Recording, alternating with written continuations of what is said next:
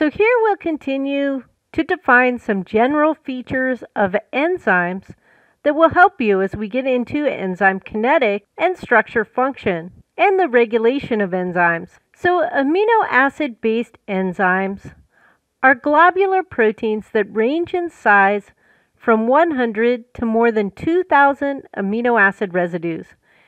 These amino acids can be arranged as one or more polypeptide chain that are folded and bent to form a specific three-dimensional structure, incorporating a small area known as the active site, where the substrate actually binds with the enzyme. The active site may well only involve a small number of amino acids, less than 10 usually. So it's the shape and the charge properties of the active site that enable it to bind a specific type of substrate molecule so that the enzyme is able to demonstrate considerable specificity in its catalytic activity. Some enzymes require a cofactor to be functional.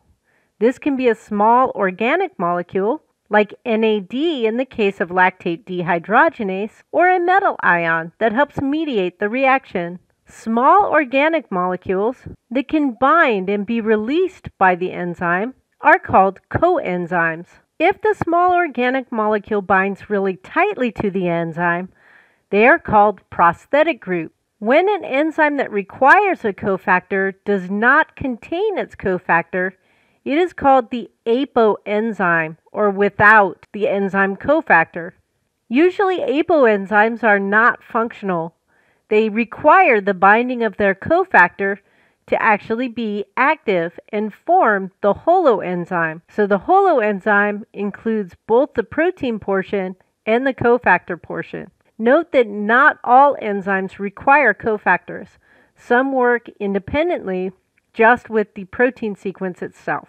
And section 6.4 provides an introduction to the energetics of enzyme reactions. So recall that enzymes enhance reaction rates. They make reactions go faster, but they don't alter the equilibrium of the reaction. They don't determine how much product or how much substrate will be left once the reaction reaches equilibrium. They will just get the reaction to reach equilibrium more quickly. Recall that equilibrium, the K equilibrium constant, is a function of the product concentration at the endpoint over the substrate concentration. And this is going to be determined by the inherent nature of the substrates and the products. A notable feature of enzymes and how they work is that they form a complex with the substrate. They physically bind to the substrate.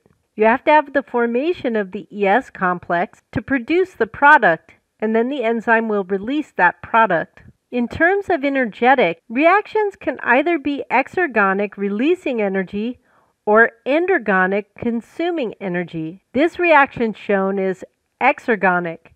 It will release energy, meaning that the products have lower energy than the reactants. If this was an endergonic reaction, the products would have higher energy than the reactants, and the delta G would be positive, and the reaction would be unfavorable. A negative delta G indicates that the reaction will be favorable.